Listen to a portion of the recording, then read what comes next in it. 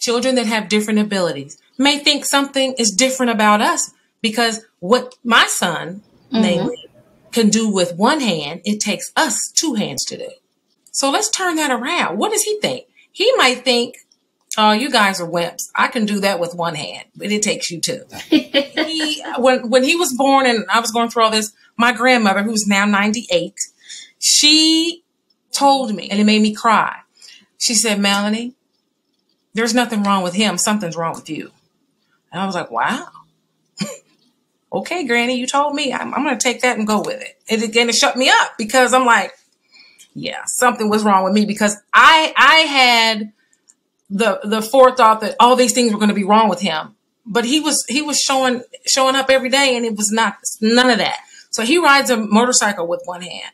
He plays the guitar with one. He's a musician, self-taught musician. He plays the guitar. He bowls. He roller skates. He plays football. He played football in middle school and high school. He does everything.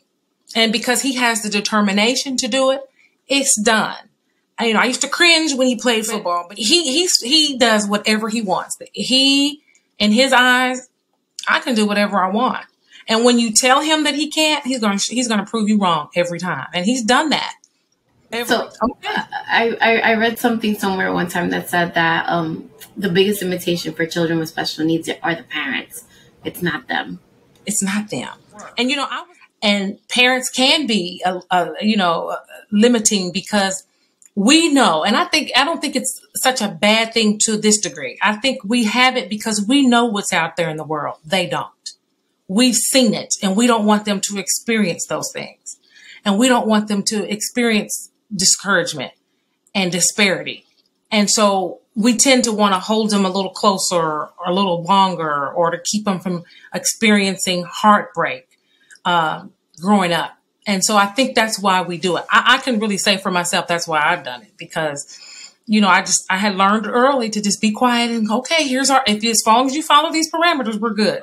One time, from my dad's side of the family, she came to visit from Dominican Republic, and she hadn't spent any time with me and my son. And one day, I'm dealing with him, and he was having a hard time with something, and I was able to get him back to his regular, normal, and she pulls me to the side, and I'm on the verge of tears, and she was like, God picks special people to be the parents of children with special needs. And girl, let me tell you, I was on the verge of tears when she said that. I was bawling hysterical. I was hysterical, because it was I'm thinking I'm a crappy mom because all the stuff that's going on. But she was able to see the work that I was doing with my child, and it illuminated something inside of me. And it was just, it was a lot.